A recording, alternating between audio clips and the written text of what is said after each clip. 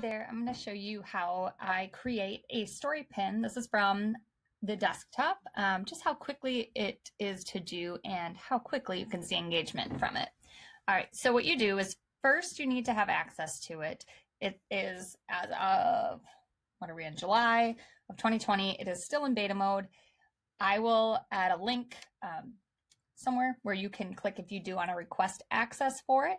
But what you could do first is update your app just to make sure on your phone, because you may actually have it and you don't know. So if you do have it, go ahead and click Create Story Pin. And then what you can do is just click here and upload or drag and drop your slides. You can have up to 20 images or videos. What I did is I basically am repurposing some Instagram stories. So I'm going to go ahead and choose all of these.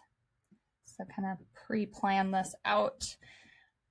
By using Instagram stories, you will probably have the most productivity because they're already done. And I'm sure you've at some point created some series of stories for your Instagram. So now I'm going to make sure they're in order because we want the cover page here.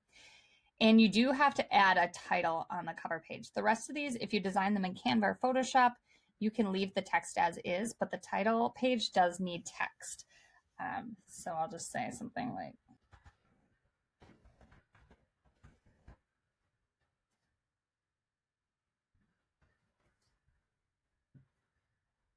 okay, then you can change your text.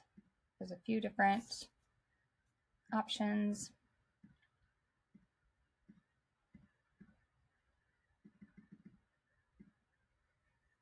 You can change the font size over on the side, or you can change the alignment, the color if you want it to be highlighted or not.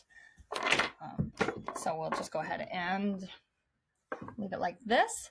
So then the next page is going to be, oh, and you can also click and reposition it as well.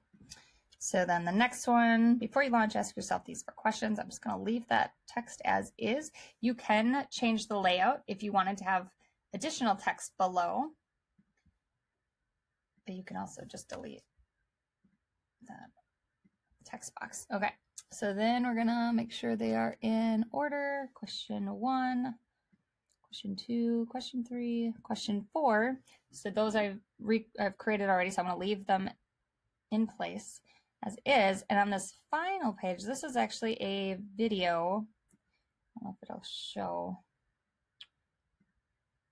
So you can see I just added this little arrow thing, because when you're looking at a video pin on mobile, which about 90% of users use Pinterest on their phone, your logo or your Pinterest profile image will be up here in this top right corner. So if they click on that, they can go to your profile page and view your other content or click your link or whatever it is.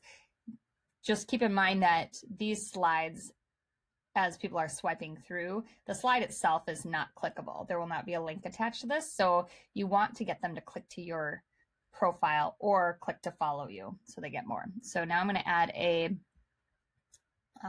call to action here at the end, and then I'll show you the next steps. All right, so I've added a call to action. Another thing to note is you can only add one text box on here as of now. So, you know, make it worth your while and add a nice call to action in there. You can, you know, change the size of this and add more text to it, but I'm going to keep it really simple. And then once you do that, we're going to go to next. And then here is almost like a description. You can fill this in. If it's a DIY project or something with steps, you can list these out here. So just add what you can. You can add a call to action here if you'd like as well. So I'm going to fill this in quick.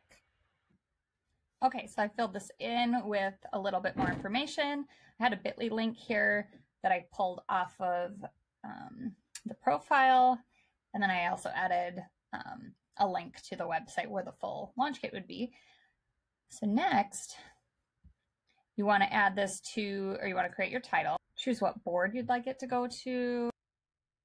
And then this is the most important part here, is adding tags. So this is how Pinterest will index it as far as where to show it in what feeds or which audience. So think about the tags or the categories and things you know, provide content for in your business on Pinterest. So it might be, let's see. All right, so I've added in 10 tags, which is the maximum there. And then I'll go ahead and hit publish. All right, and then you can see this is how it will look on a desktop. And then each step, and then the final. Of course, on mobile, you'll see this logo here, so that'll make more sense. And then let's go ahead and refresh this, and we'll see if we've got any results yet. So within that, like 5 seconds, we already have 153 impressions and 5 close-ups. So it's really fun to watch this as the day goes on, how quickly you'll see results on this. So have fun, start creating story pins, and watch your engagement and your followers just soar on Pinterest.